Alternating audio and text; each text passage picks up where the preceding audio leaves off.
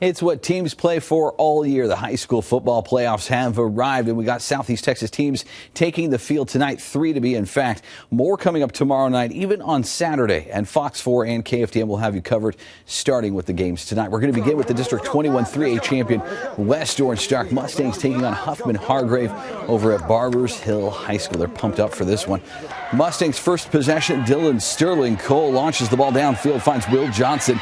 He's knocked out of bounds at the 20. Those two would have a great connection tonight. West Orange Stark, though, would fumble on this drive, so they'd come up with no points. That would give the Stings a chance to show off some D. Falcons quarterback can't find anyone open, and David Terrell there bringing him down. So the Mustangs' next possession, Sterling Cole would have to jog a little bit. He finds Deontay Thompson open, comes right into the end zone to greet our camera. 6-0 Mustangs after the missed PAT. Second quarter, the handoff to Chris James, who's going to cover a lot of real estate before being brought down at about the 25-yard line. Little skip and stutter step there. That would set up Sterling Cole for this. A pass, I mentioned it before, him and Will Johnson, they really connected. He's brought down just across the goal line, enough to put points on the board. 13-0 Mustangs.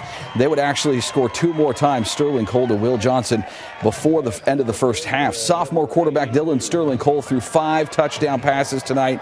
West Orange Stark wins this one running away. The final 41-9. West Orange Stark over Huffman. So they're moving on to the 3A area round. The Mustangs are.